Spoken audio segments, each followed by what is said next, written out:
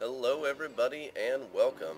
My name is Colin and today we're going to be playing Don't Starve, which is a great game, kind of an indie game by Klei or something entertainment, Klei. It's a really fun game. It's really nice because they update it like every 22 days or whatever this adds up to. You can see right here the last build was 4 days ago, and the next update was in 18 days. And the last build pretty much completely changed the game. I haven't played it in a little while. I started playing this game because I saw Etho of Etho's Lab play it. And I think it's the only other game I've ever seen him play, but I'm not a religious watcher or anything like that. But anyways, it's really fun. If you kind of like the survival aspects of Minecraft, if you're coming from that kind of perspective, I think you'll really like the game. One of the best things about it, in my mind, is that there's so much to discover. You know, I haven't really looked at the Wikipedia very much for this. I have played it a little bit in the past, although a lot of stuff has changed. And so I just like to kind of figure it out as I go along, even though a lot of it seems to be just not intuitive for me. So I'm not the best player of this game, but we're gonna give it a shot anyway. So I hope you do enjoy. One quick note before I start this new game: I have a terrible microphone, which I'm sure you can tell on the receiving end of this. What I've tried to do is turn down Don't Starve quite a bit, so that once this gets rendered, you'll be able to turn up your volume a little bit and hear me and hear the game, hopefully. I mean, that's the idea, right? I've got a crappy Logitech microphone, and apparently there was a manufacturing error with a batch of like 1 billion of these things, and so they're all bad. And anyways, without further ado, let's get this game going. So what you do here, this is all new to me too, but I did play a few hours yesterday just to kind of prep. You can pick a character, and I believe at the beginning, I could be wrong about this, I think either Wilson or Willow here are the first two characters you can select from. And basically, as you play the game and as you survive longer and longer, even if you die in the end, you kind of get some sort of level experience or skill points or something like that, and you unlock more characters to play. And so I've actually done that now. I didn't notice I had so many. We've got a few guys here. I've played with Willow here, and she's kind of, I don't know, strange, hard to play with, and I'm not the best player, so I'm going to give this guy a shot. I've never played with him before. He's got higher health, a bigger stomach, which you got to feed yourself in this game. It's one of the things, don't starve, right? And he hits harder, so that's going to help me out a lot in surviving, because I don't want to make a Let's Play that I die suddenly, you know, right in the middle of it, and of course that could still happen. It's the nature of the game. But also, just to show you, they've added in all these different options for modifying the world that you'll create, and this is all gonna make much more sense once I actually start the game, which I should probably just get to. But anyways, you know, you can do all sorts of different things, you know, make it only nights, and change the level of food, and change the way that the land branches and gets bigger and whatnot. We're just going to go with the default one for right now.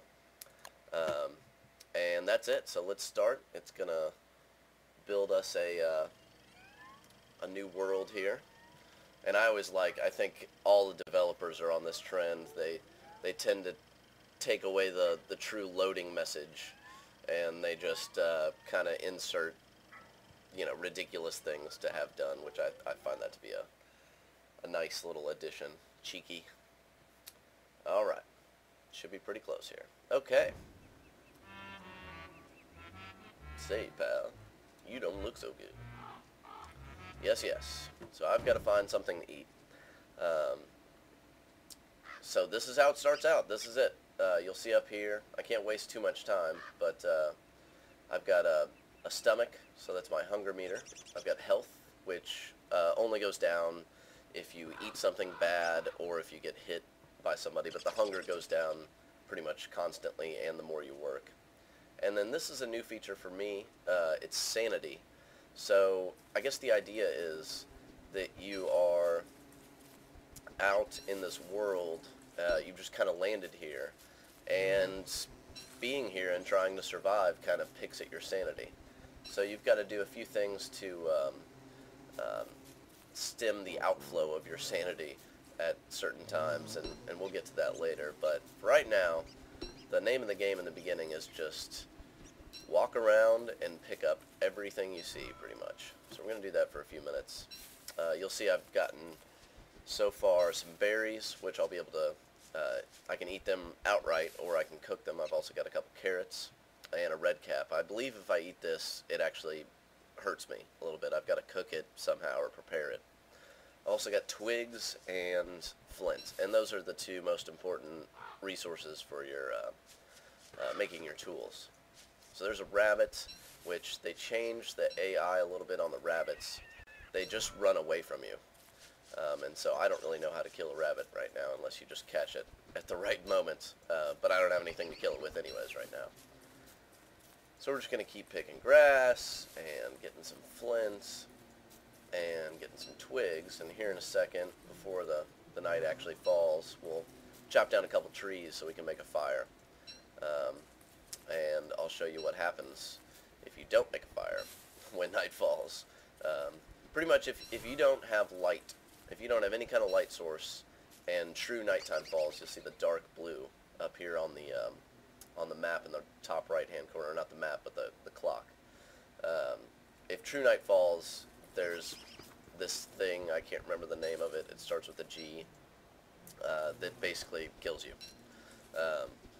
So I've had some, it's a really panicky moment when you suddenly realize that you've been doing something and night truly falls, and then you can't actually find your way back to your campfire. Even if you're right next to it, you can't mouse over it to put a log on it or anything like that. So you definitely got to be prepared for when night comes. Alright, so this is going pretty well. I've got a few things. I probably want some more food. I mean, I've got enough for the night, but basically I don't really know a strategy, a winning strategy. I think I've survived to day 15, maybe. That might be the farthest I've gotten.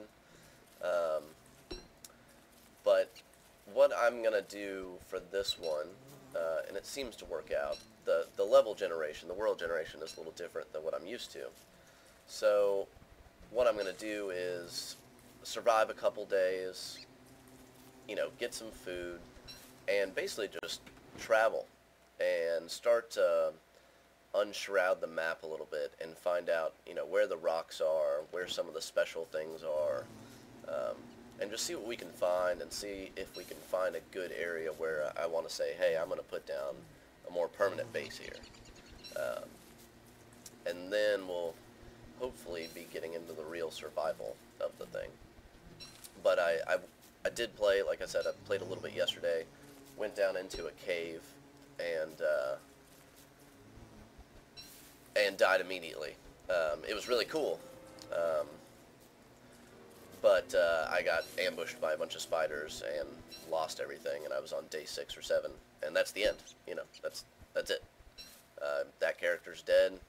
You basically got to back out and start a new world with a new character, and that's life, as they say. Okay, so I'm already talking too much and not doing some of the stuff I should do. So you'll see over here on the left, we've got this bar. This is kind of our crafting bar, and we'll fill it out a little bit more. You see all the gaps and all the unlocks as we progress. First two things, though, that you can make as tools are a pickaxe and the axe. So I've got to chop down a couple trees.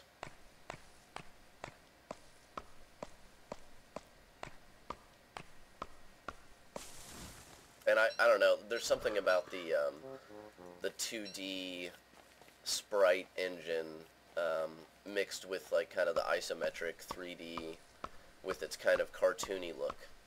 It's got a good look to the game. I really do like it.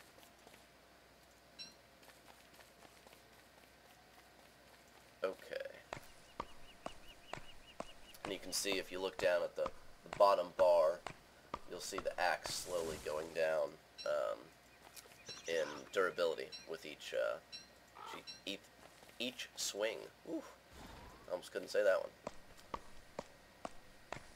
And if you look over on the right, you'll see my hunger's gone down somewhat substantially, and the sanity meter is going down a little bit. So I believe that's because it's nighttime, or it's dusk at the very least. And a little bit of lag. I apologize. Not really sure why that's happening. Actually, I'm at an incredible lag point right now. There we go. And we're back. Okay, you see up there at the top left, that is a spider warren, spider lair, spider den. I really don't want to fight this guy right now. I see a carrot up there and some more flint. But it is time to build a campfire. So the second tab over here is light, and it takes 3 grass and 2 logs to make a campfire. So we're going to go ahead and build it. Perfect timing, as we just converted to night. And here I'll kind of risk it, see what happens. Once you get outside of your fading campfire, I should see some, yeah, you hear some hissing. Oh, alright, well, there's an example for you. I just got hit by whatever it is, the Grim or the Gruel or whatever it is out there. Okay, so it's nighttime. There's really not much to do at nighttime other than just kind of pass it by, especially not in the beginning, because I don't really have any infrastructure or anything set up.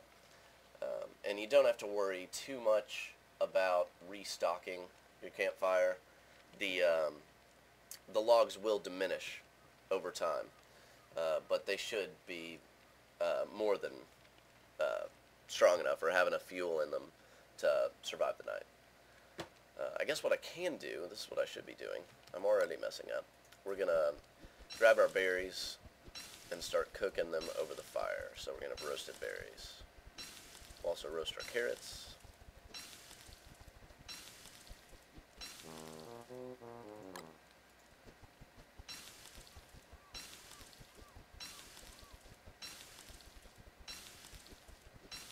Alright. And let's eat. Now the food recipes are pretty complicated. You can see my hunger's gone up quite a bit, and then you can see that if I eat another berry, my health goes up a little bit. But it's kind of hard to know what does what, what's gonna get you better health. And eventually, in a few days on here, we'll get a crock pot and we'll start to cook some more complex recipes that are more nutritionally beneficial for us. Okay, I'm glad I found a rock. That's excellent. Or a boulder, I should say. Once you find the boulder, that means you can make a pick. And once you have some rocks, and it also drops some other stuff, some niter, I believe that's how that would be said, but I have no idea what it does. It drops flint and rocks and niter, and sometimes gold. And we use the rocks to make a fire pit, because if I walk over to the left, or to the right again, you'll see that the campfire we had is gone. So it's like kind of a one-use thing. Once we have a few rocks on us, we'll be able to make a fire pit, and that'll be a more permanent, it'll stay there, and we can just keep reloading it with fuel. So that's kind of like the beginning, the start point of having a base to go to. And we're already filling up our inventory down here. I will make a backpack at some point just to have a little bit more room. The problem is that if I get in a fight, the backpack takes up potentially the space or the slot for any kind of armor that I might make. So this is interesting. I've actually never seen a grassland this big. And you see we're kind of following the road down here. The roads, I think, basically connect the two, or I mean, are kind of a general path between larger island worlds. I mean, they used to be, like, you'd be in a section of land, and then you'd find kind of the exit of it, and it would be this long platform that would lead to another kind of world island. But nowadays, in this updated thing, they're all much more connected.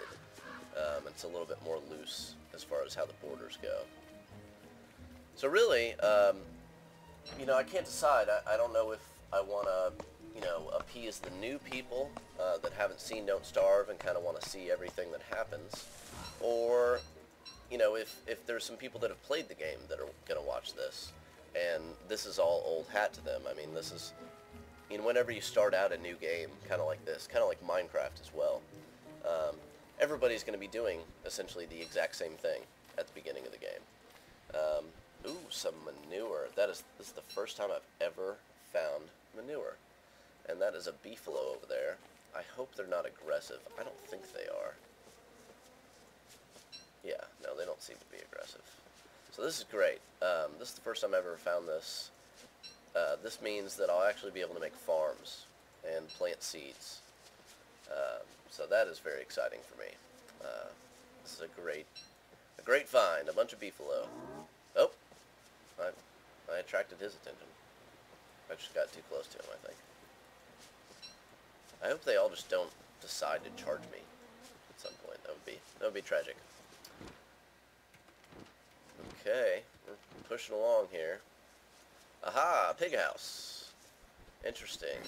So I can feed the pig, and he'll do something for me. I think they fight for me, maybe. Whoa. Whoa. Okay, and I've never seen the Pig King. Ha! Is good people. I don't know. I can't remember this guy's name, actually. I'm so bad at names. But, I don't know. The way his mustache looks and his prominent lower chin, I want to say that he's of, a Eastern European or Belarusian kind of heritage. But, I can't be sure. I just want to give him a Boris kind of, accent, so no offense, anybody. Just jokes. So let's see. Let's look at what we got. We got 11 logs. We're good on saplings for now. Well, this is just bountiful.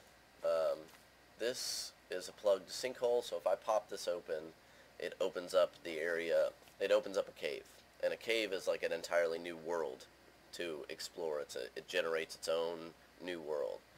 So we're going to explore that later in another episode. Not today, because I will probably die down there, and that's it. I can't stress that enough. The biggest thing you can do, or the easiest thing you can do to mess up in this game.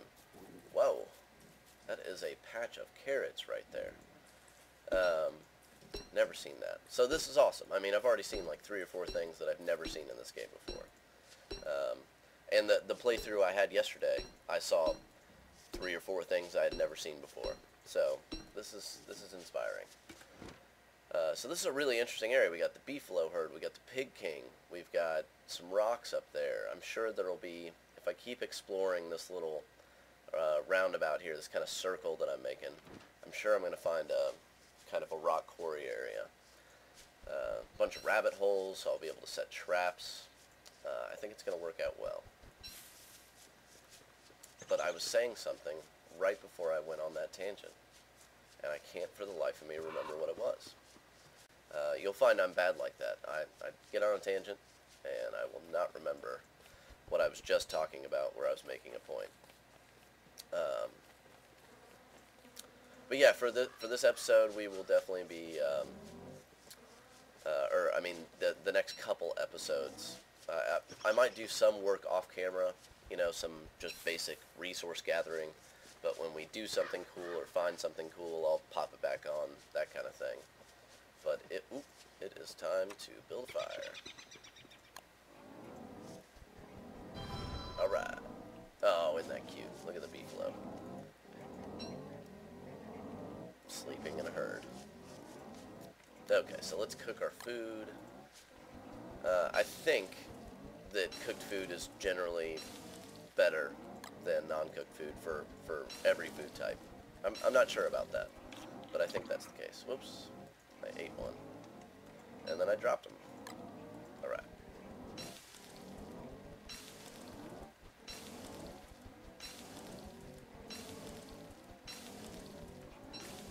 Yeah, definitely gonna need the crock pot soon, because I did already take that huge hit to my health, which is no good. That was kind of that was a mistake, but it's all for the viewers, I guess. All for the viewers. So we're all cooked up. You can see this is a new thing for me as well. See how the carrots look to be mostly full with this little strip of transparency or you know, whatever the color is, tan, khaki behind them, and then you see the berries have a much bigger gap. That is their meter of freshness, and after they get about halfway, they go stale. And I think some things that go stale can hurt you. They're actually spoiled, and some things that go stale just aren't as effective. So I'm going to try to eat the berries all first, just to use them up before I started using the carrots. And I also think that the cooked varieties last longer than the raw, but that might be wrong. It's hard to say. So let's see, we're about probably 25-30 minutes in here, or at least I think I am. I didn't really look at the clock before I started, so I don't want to make too long of a first episode. I wouldn't mind finding something else. Let's see if we can find something else in the next couple minutes. Oh, looks like we're going to find a dead end. Hey, I was right. Alright. Well, you know what? We're going to call that a day. It's day 3. Just starting out in the morning. And next time, we're going to make some farms. We're going to do some traps. We're going to get some walls going on, a fire pit, science machine, crock pot. It's all going to happen. So, thanks for watching. Hit that like and subscribe. Leave me a comment. Tell me what you think. Tell me what I should do. Tell me if I did anything wrong. And I will see you guys next time. Bye.